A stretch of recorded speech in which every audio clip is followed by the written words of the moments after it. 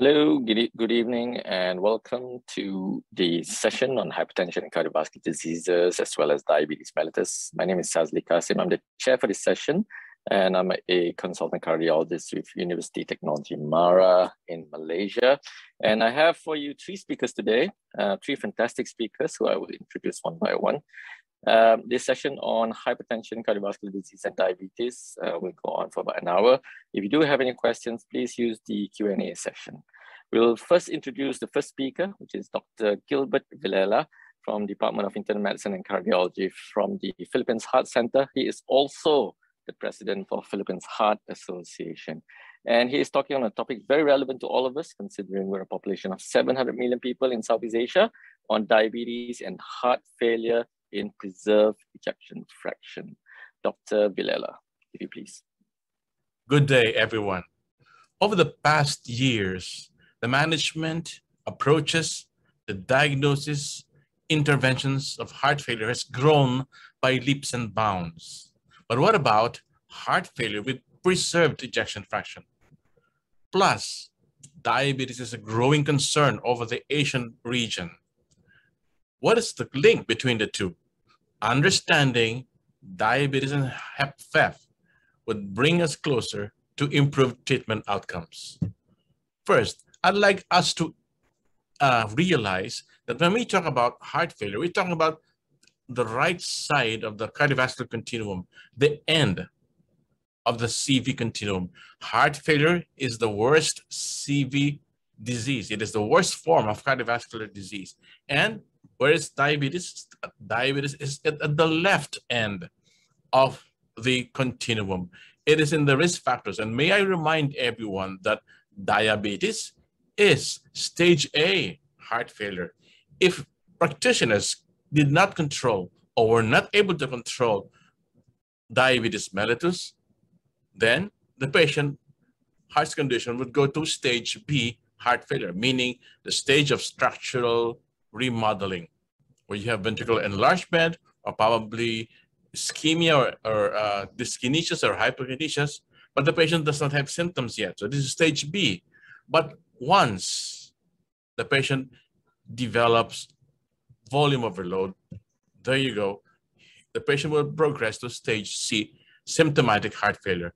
And if not abated, would go into advanced stage, stage D heart failure. But today, our topic is HFpEF, or heart failure with preserved ejection fraction. And I'm talking about symptomatic heart failure with an LV ejection fraction of more than 50% or 50% and above. HFpEF is not HFrEF. That is the reason why there is no success with the treatment of HFpEF, because we've been using interventions for HFrEF. HFpEF has preserved systolic ejection fraction. Basically, very different hemodynamics from HFrEF. There is no LV dilatation, there's concentric LV remodeling, and there's diastolic LV dysfunction. And during this diastole, when the LV and the LA behaves as a single chamber because the mitral valve is open, that increased LV and diastolic pressure from diastolic LV dysfunction and concentric LV remodeling will be transmitted directly to the LA, to the left atrium.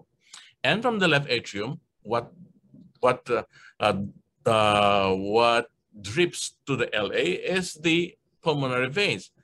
That pressure from the LV to the LA will be transmitted directly to the pulmonary veins and up to the pulmonary capillary wedge pressures, causing dyspnea, shortness of breath, and orthopnea, and a lot of things associated with heart failure.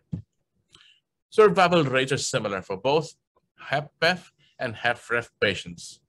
At 5 years, mortality rate is 65%. My gosh. And look at the median survival rate by age group as compared to the median survival in years per age, which is in the red bars. It is really very frustrating and scary. HFrEF and HFpEF have similar signs and symptoms. That's why you cannot really diagnose it clinically, very simply. Plus, they have similar worse or worse limitations, especially in exercise, like showering and bathing, dressing, walking, climbing. Sometimes HFpEF have worse exercise tolerance than HFrEF patients. It is a myth that we truly understand the etiology of HFpEF, but we all thought that it really is coming from diastolic dysfunction, probably from dysfunctional calcium handling, probably from the spring-like titin protein, or probably from increased extracellular fibrosis, reduced ventricular compliance, and shift in the pressure-volume relationship. This is the diagram. Antecedent diabetes will cause hemodynamic load and metabolic load on the left ventricle, and it will stimulate sympathetic and parasympathetic imbalance and the stimulation of the renin-angiotensin-aldosterone system. Angiotensin II induces oxidative stress and activates nuclear factor kappa B and induces the expression of inflammatory cytokines and markers such as interleukin-6 and hsCRP, which will stimulate inflammation and a lot of fibrosis, as measured by ST2, pentaxin, and galactin. Diagrammatically, the hemodynamic load will cause cardiomyocyte hypertrophy. The metabolic load and the inflammation will cause extracellular matrix fibrosis, which are both contributing to concentric left ventricular hypertrophy, plus the effect on titin, which makes it very tense. Titin is the molecular spring of our sarcomeres. If it's very tight, then you have diastolic dysfunction. Metabolic syndrome, as manifested by obesity, is directly related. A lot of evidence shows it is directly related to the incidence of HFpEF. In fact, it comes from hypertensive remodeling and probably from metabolic syndrome and metabolic stresses on the LV, causing global loss of cardiac, vascular, and peripheral reserve, manifesting as HFpEF. That's why diet and exercise work for patients with HFpEF. It has been shown that it improves LV function by measuring peak VO2, which is really one of the gold standards of prognosticating heart failure. It also improves patient symptoms as manifested in the KCCQ overall score. Diabetes is a key risk factor for heart failure. In fact, it is called stage A condition. We have to emphasize this to everyone because at stage A, you can still stop the progressive cardiovascular disease called heart failure. And the large proportion of this type 2 diabetes patients develop structural heart abnormalities, hypertrophy, diastolic dysfunction, very stiff heart, and just a little volume overload will push you into stage C, the symptomatic heart failure. So LV remodeling plus volume overload will progress to stage C heart failure, the one that we usually grade by NIAHA score, grade 2, 3, 4. Now, it is an insidious disease that starts before the first symptoms. It starts from diabetes, and then you were not able to control its cardiometabolic effects. It progresses to LV remodeling, and then because the control is not yet established, and it is accompanied by probably by hypertension or probably by coronary arteriosclerosis, it will develop into stage C because of progressive remodeling and sustained positive fluid balance. So LV remodeling plus a positive fluid balance or LV volume overload will produce worse heart failure symptoms and stages. Prevalence, well, in a 605 type 2 diabetes study of people more than 60 years old, 2.5 of them are diagnosed to have heart failure, but 22.5% are undiagnosed. So 22.5 of diabetic patients more than 60 years old in New Zealand, as reported by Bowman de Winter, were not diagnosed. What is the mechanism? Well, inflammation, which causes fibrosis, and diastolic dysfunction because the deposition of collagen and fibrin into the LV and extracellular matrix makes it very, very stiff. Plus hypertension, which causes hypertrophy and apoptosis. It also causes atherosclerosis, but it is more related to HFrEF because of reduction in perfusion from coronary artery disease. How do you diagnose it? First, by symptoms, signs and symptoms of shortness of breath, easy fatigability, dyspnea on exertion, orthopnea probably, plus corroborated by an elevated NT-proBNP or plasma BNP. Then you have to request for transthoracic to the echo to really see the abnormality anatomically and to diagnose the ejection fraction. You also have to find out the antecedent comorbid disease that pushed the HFpEF, because you have to also treat the antecedent comorbid disease. There's a tool developed by Reddy, published in Circulation in 2018.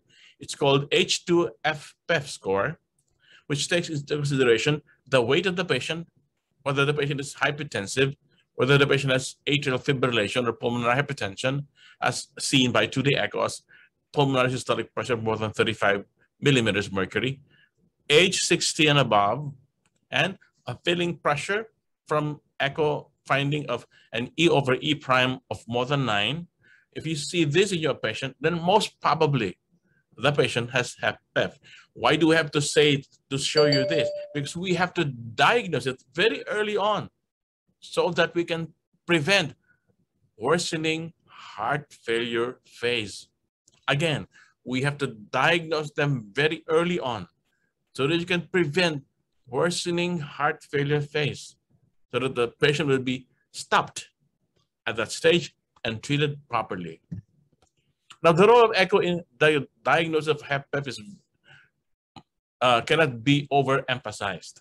You're looking for an ejection fraction of more than 50%, left ventricular hypertrophy and left ventricular and LA dilatation, probably increase in LA volume index, regional wall motion abnormalities, and diastolic dysfunction.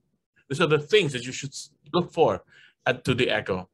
Also, you could request for NT, proBNP, or BNP, plasma BNP levels. But take note that NP levels may be normal in up to 30% of patients with HFpEF because of the very thick myocardium. If you compare HFpEF from HFrEF, meaning systolic heart failure versus diastolic heart failure, really, diastolic heart failure has lower BNP and lower end diastolic wall stress. Now, the goals of therapy in heart failure is one, if it can be prevented, you have to prevent it from progress. So diagnosing people with hypertension and diabetes and smoking and obesity is very important. You have to screen if they have symptoms of heart failure. If they have, then you request for NT-proBNP and you request for 2D echo to establish a diagnosis. And second, you want to reduce death and hospitalization.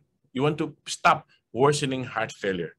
And then you would like to bring them back to their jobs. You have to decrease the symptom burden and improve their physical exertion and quality of life.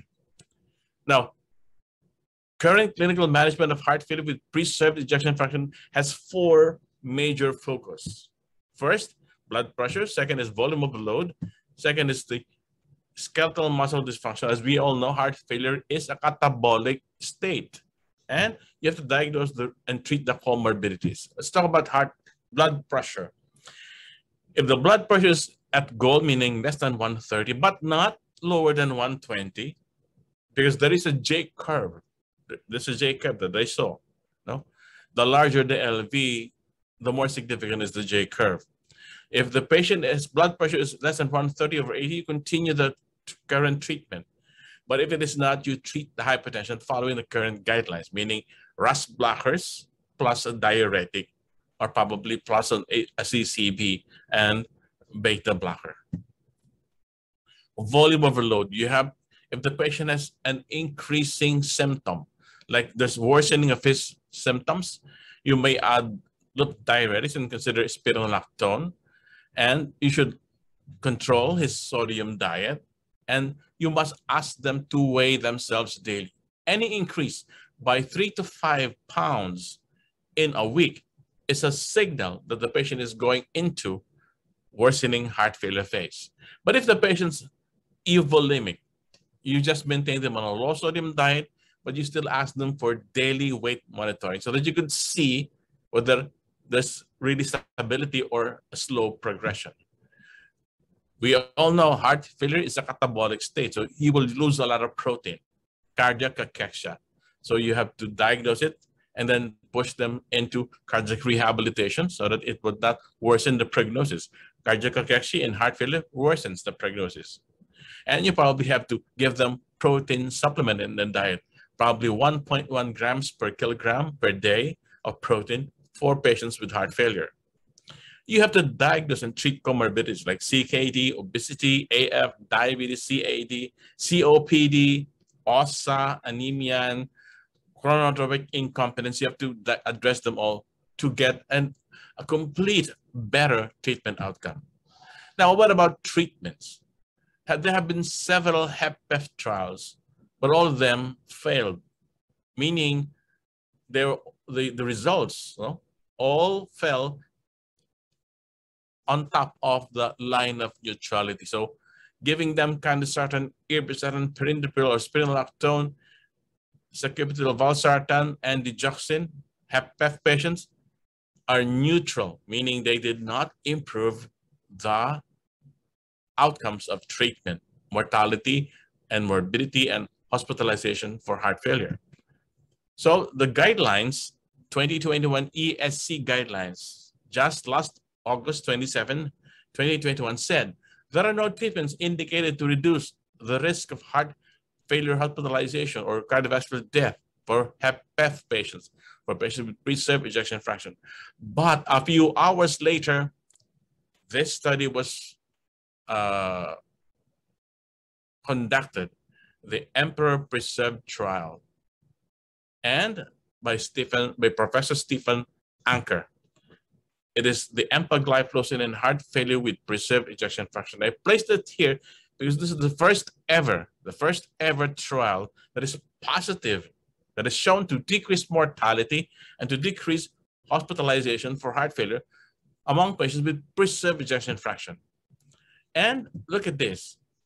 The benefit was seen as early as 18 days, 18 big days after randomization, with a risk reduction of 21% and an NNT of only 31. Wonderful results. Plus, this is more interesting. The effect on worsening heart failure events, it stopped heart failure hospitalization requiring IV vasopressors or inotropes. It stopped requiring CCU, ICU admission, and it stopped intensification of further diuretics. Great. More than anything else, empagliflozin protected the kidney by significantly slowing the decline in kidney function. You know, the heart and the kidneys, they're twins. If you treat the other one and improve it, the other one would also improve. And it is very important because CKD increases significantly mortality and adverse outcomes of heart failure treatment. So, mechanisms, well, glucose, it increases glucosuria, which decreases glucose toxicity and inflammation and oxidative stress, thereby decreasing LV stiffening. Reduction in calories, weight loss, but more importantly, you decrease epicardial adipose tissue, which is related to more inflammation in the myocardium. You decrease insulin-glucagon ratio, you improve myocardial ATP production and improve myocardial energy usage. What about sodium? You improve the tubuloglomerular feedback by increasing afferent arterial constriction and decreasing glomerular hypertension.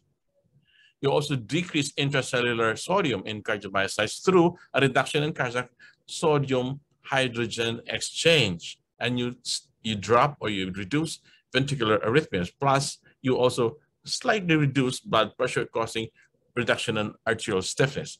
Hemodynamically, you decrease plasma volume. In fact, there have been reports that among HFrEF patients, it is very good tandem with loop diuretics. It reduces cardiac preload, reduces cardiac afterload, and increases hematocrit.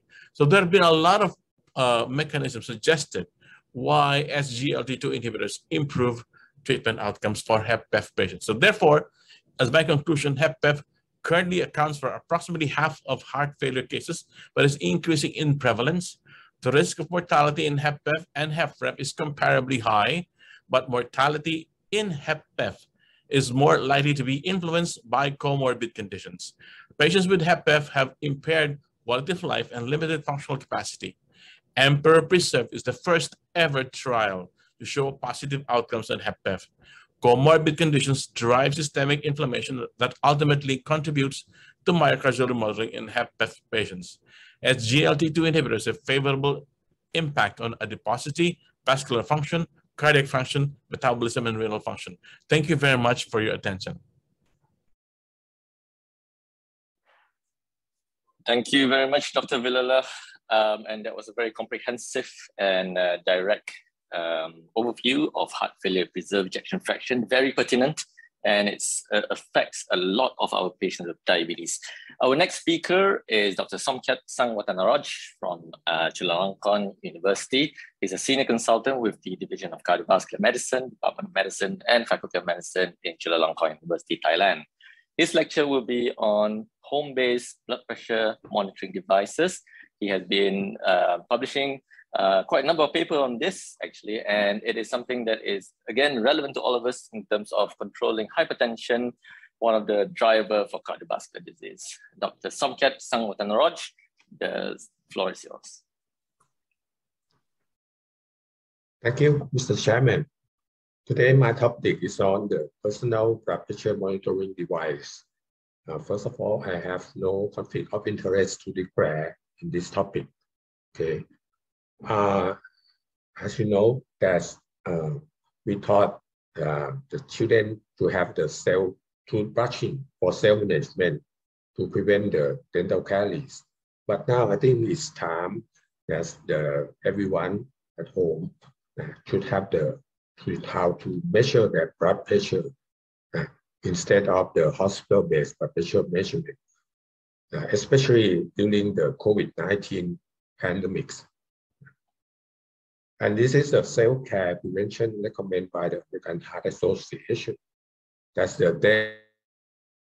daily blood pressure measurement in hypertension, atrial fibrillation, and coronary heart disease patients. And in Thailand, our society, Thai Hypertension Society, 2 years ago, launched a guideline.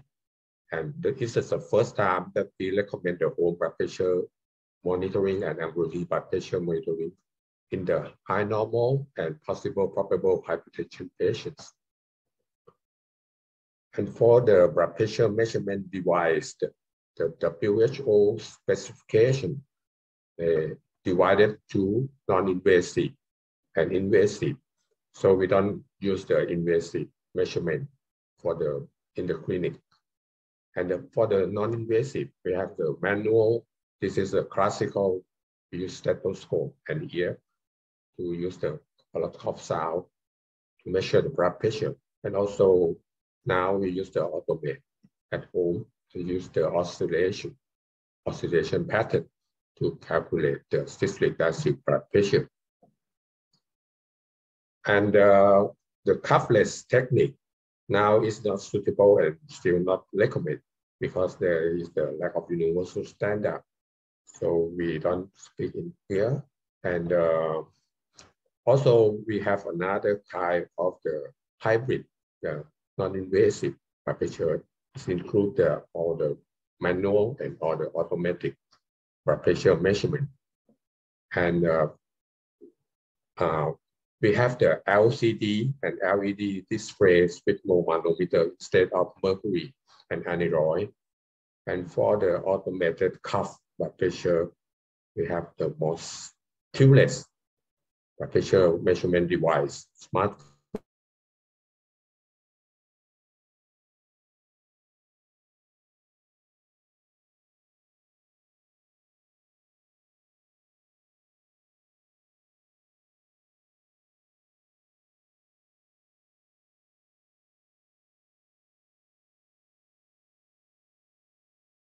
with normal manometer for clinical use. For the LCD display and this for the hybrid system, we can use the manual or automatic. And this is another website. This is an Irish Hypertension Society for the home blood pressure monitoring, home use blood pressure monitoring. And this is the kind of the semi-automated cuff blood pressure measurement device. And for the tubeless technology, we have several kinds of measurement without any tubes. And also some of them has the internet and can do the telehealth and can the tracking and monitoring on time, online, directly to the doctor and for the nurses in the hospital. So there are 3 websites that you can find the validated or standard home blood pressure monitoring devices. The third one is the stylepp.org. This is the website that we can find the validated home blood pressure monitoring, office blood pressure monitoring, ambulatory blood pressure monitoring, blood pressure measurement for children, and device for the pregnant women. And for the semi-automated versus the automated blood pressure monitoring device, usually the semi-automated, we have to use our hand grip to increase the pressure in the cuff. So this is our fellows did some study that compare with the patient use the semi-automated with the automated blood pressure device. And they found that the semi-automated device can increase the hand grip strength for about 1.7 kilogram in about 3 months compared to about 0.4 in the automated blood pressure. And every 1 kilometer that increase the hand grip strength is decrease the mortality about 3%, decrease the mortality. So I think that the semi-automated blood pressure device maybe have some useful for training the hand grip strength of the patients. And how about the deflationary versus the inflationary? Because the classical, when you measure blood pressure, usually we measure during the deflationary time oscillation. But there's a new kind of the many pressure device that measure during the inflation. Is there any difference between these 2 kinds of measurement? Usually the inflationary blood pressure measurement is used less than 20 seconds for complete the blood pressure measurement. But for the deflationary blood pressure is used more than 20 seconds. So in the emergency room, that we have the faster measurement of blood pressure with the inflationary. And for the higher systolic blood pressure, the inflationary is measured less than the deflationary blood pressure. But the coefficient of these 2 kinds of measurement is not very well. Another that can use the inflationary blood pressure is the pregnancy and the preeclampsia diagnosis of hypertension. There's only these 2 kinds of model of the blood pressure use the inflationary blood pressure measurement, and it also passed the British Hypertension Society in the pregnancy and preeclampsia systolic blood pressure and diastolic blood pressure measurement. And another thing that's mentioned in the WHO specification is the automatic pre-reading. Why you have to use this automatic pre-reading? There are many kinds of the blood pressure device that have the average mode that they can measure 3 times and show only 1 result of the blood pressure for the average of the 3 measurements. And this is a patient That usually there is the lower blood pressure for the second blood pressure measurement after 1 minute, after the first blood pressure minute. Usually it's lower. But this patient, the half of the blood pressure measurement has the higher, the second blood pressure measurement. So there usually is the overestimate the blood pressure of the patient because they saw the blood pressure number and they're quite excited. And after that, the blood pressure is go higher. So if we use the automate, we have the more average of the blood pressure. And this is another elderly woman that has they keep the antihypertensive medication for several days and came with the very high blood pressure, the 3 high blood pressure. And after automate treating, it's also very high blood pressure. So usually sometimes we have to admit the patients, but we use the telemonitoring blood pressure device. And they measure the blood pressure after they went home, and all the data sent to the office. And also they capture the picture of the blood pressure and confirm that her blood pressure is lower at home. And after that, a few days. This is another, the 3 highest blood pressure. And after they have the medication and measure the blood pressure at home, it's stable of the blood pressure. It's another useful for the home blood pressure device that some of them have the atrial fibrillation detection model, such as these patients. They have the irregular and total irregular oscillometric pattern like this. And also they in the machine, they told that maybe the atrial fibrillation. And after the monitoring, it's also shown that the atrial fibrillation has been diagnosed. And for the chronic atrial fibrillation, many blood pressure device is not in the recommendation because there was only one measurement that passed the protocol or standard validation. So usually for the chronic atrial fibrillation, the blood pressure is have to use the manual blood pressure measurement. This is another way that we use the automated home blood pressure, the tubeless one. We put the timer into this machine, and after that, every 15 minutes, it automatically measure the blood pressure and they send to the cloud, and we can see the mean blood pressure. But because of there is many artifacts, this is a signal for the artifact because there is the motion artifact. Sometimes patient is speaking or driving the car, so there are many kind of the motion artifact. But if we use the alarm clock, the alarm system in the application in the phone, in the smartphone, and they have to put on the blood pressure measurement by yourself every time. They can stop moving, and so there is no motion artifact.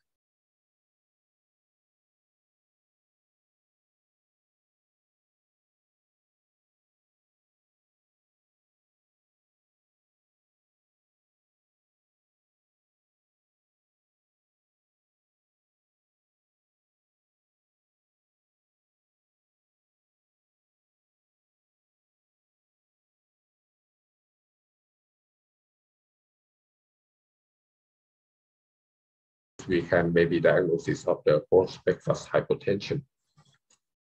This is a campaign that we campaign the home blood pressure monitoring maybe 5 years ago. We for the 90 hospital, and for in 3 years, we include more than 3,000 cases of the home blood pressure monitoring patients. This is the data of the 65 hospitals in this cohort. And last year, we published the first more than 1,000 home blood pressure monitoring patients. And we found that the highest uncontrolled is the more than 60 years old men. And after for 1 year, this year, we published the second home blood pressure monitoring for 1 year. And we found that the blood pressure, clinic blood pressure is lower, about 2.8 millimeter mercury in 1 year. It's comparable to the intervention such as the nutrition is a 2.3, and also the exercise is a 1.7 millimeter.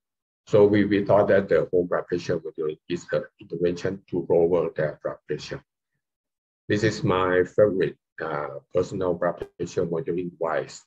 So if you want to detect the heart rate, atrial fibrillation, use the cloud-based. There is especially for tracking the blood pressure, have the alert system and automatic pulse reading system.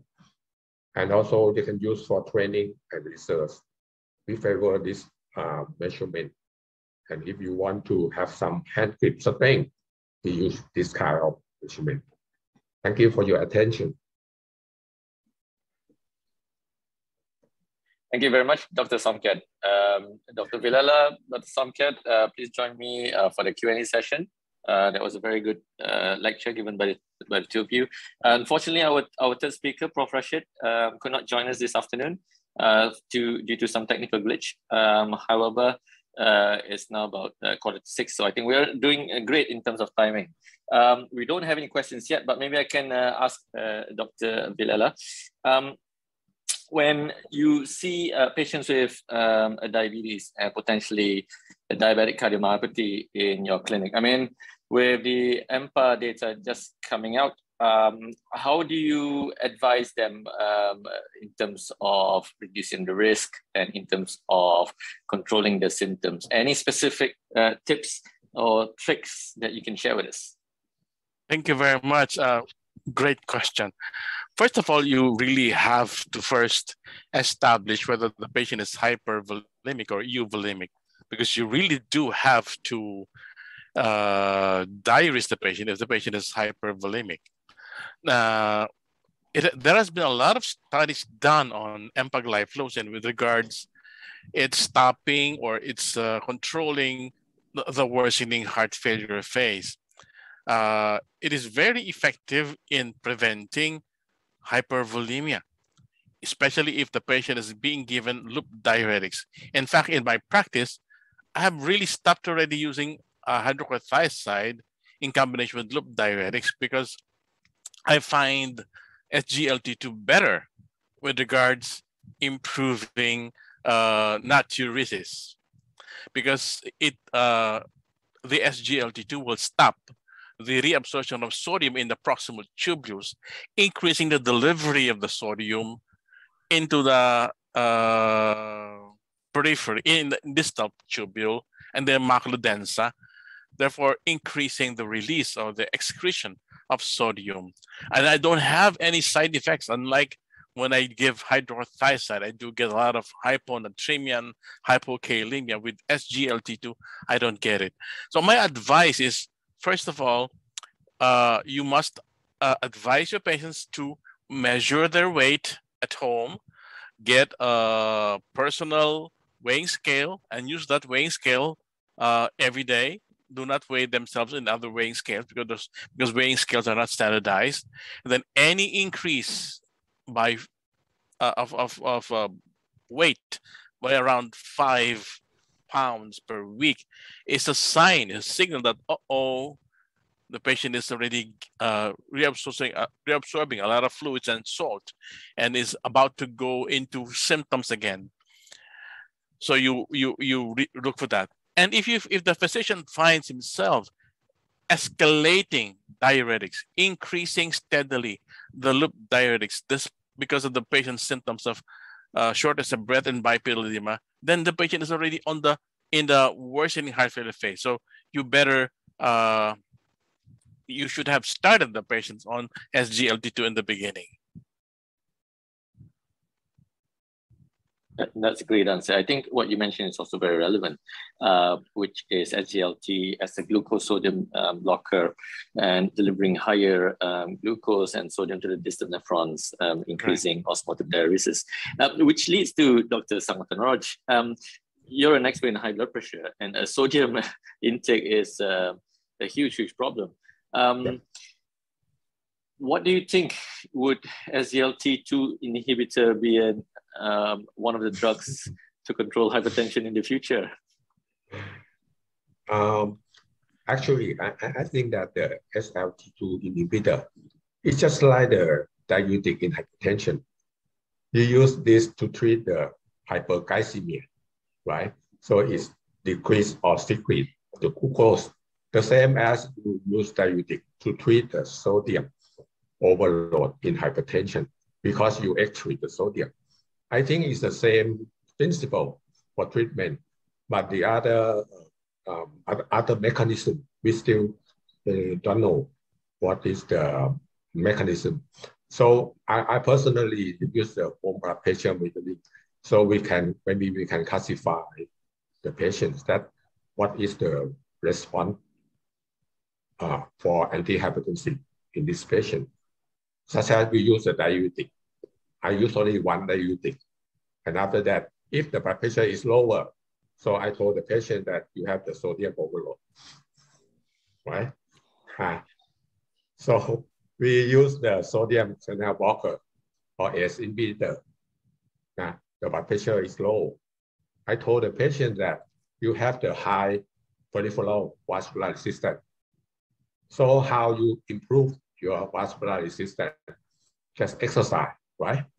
You move your hand, your foot, your leg. It's the vasodilatation.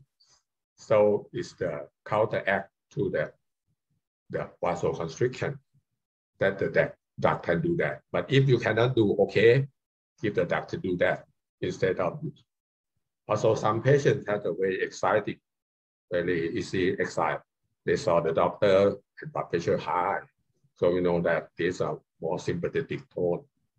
So if the beta blocker good to lower the blood pressure, so you have to do maybe something that can you slow your heart rate or slow your excitation, such as maybe some breathing exercise, or some meditation, even meditation, stay in prayer. So that is, so this is how we use the antihypertensive to suitable for each patient.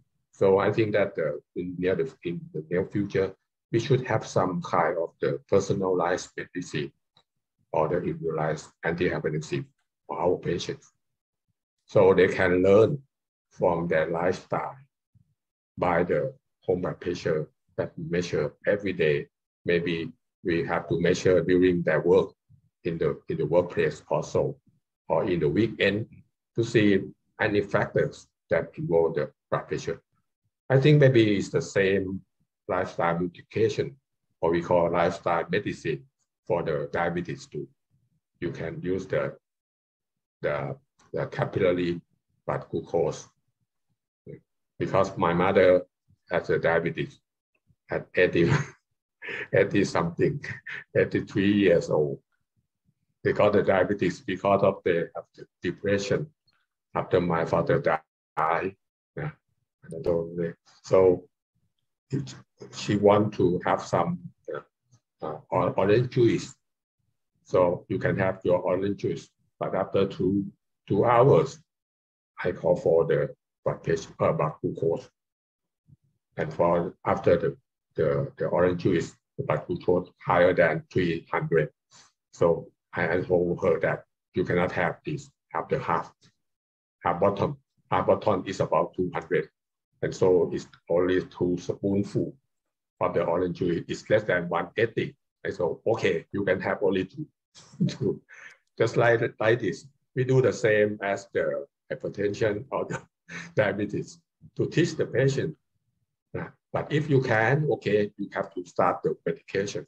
But I think the medication make the same that the lifestyle medication, but maybe it's more potent, it's more easy way.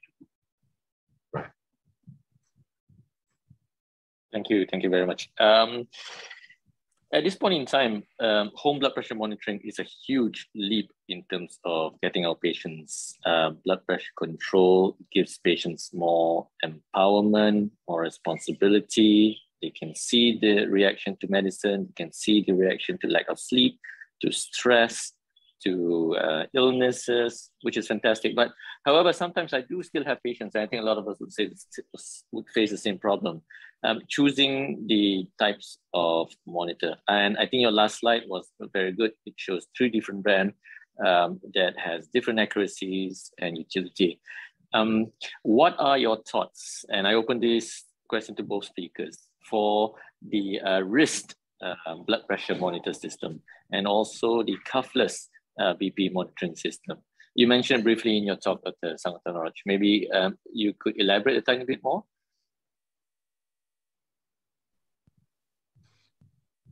For the cuffless technology, is still not settled down because there is no universal standard of this.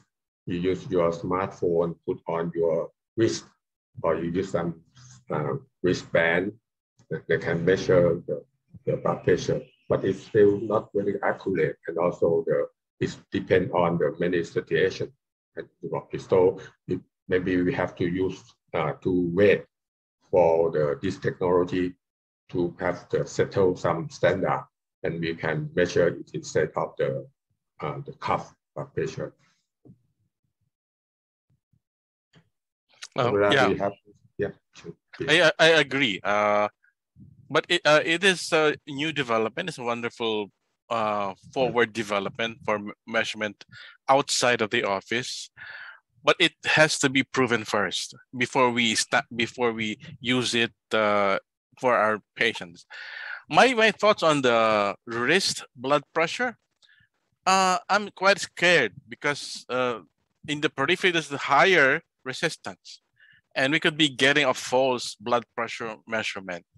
So I would advise my patients to use the upper arm blood pressure monitor because it is closer to the central aortic pressure. And as we all know, central aortic pressure is before it was a target really of blood pressure lowering. If you decrease central aortic blood pressure, you not only decrease the blood pressure, but you get improved outcomes from decreasing afterload for the LV and decreasing also LV size on the LV hypertrophy. So I'm more comfortable with using the upper arm blood pressure monitor for my patients. Thank you. Those two are great answers. It's a space it's an evolving space. I mean, sensor technologies are getting smaller and smaller, and I think if we don't keep up, a lot of the engineers out there will start doing a lot of funny things that we're not comfortable with, and that would be a bit disturbing for us clinicians.